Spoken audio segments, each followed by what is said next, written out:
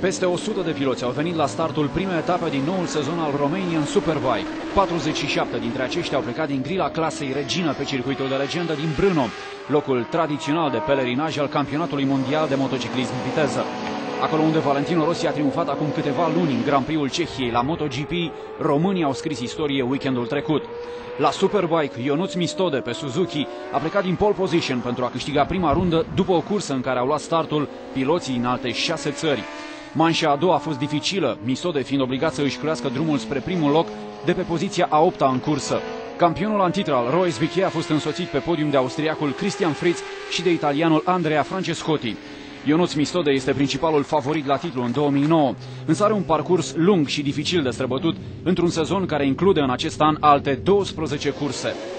Surpriza românească a continuat la Brno cu clasa Super Sport. Acolo, Ionel Pascotă și-a dominat cu autoritate adversarii încă din calificări. Fost campion al pe Adria și multiplu câștigător european, Pascotă a revenit la prima sa iubire, Yamaha de 600 cm3. Tandemul Pascotă-Yamaha R6 a fost imbatabil, surclasând în cursa spre primul loc pe podium adversari precum ungurul Laszlo Pentek și italianul Marco Boni. MISTODE și Ionel Pascotă pornesc cu dreptul în lupta pentru cele două titluri cu valoare europeană. Romanian SUPERBIKE urmând să revină pe circuite pe 15 mai, când este programată vizita pe circuitul grecesc de la Ceres.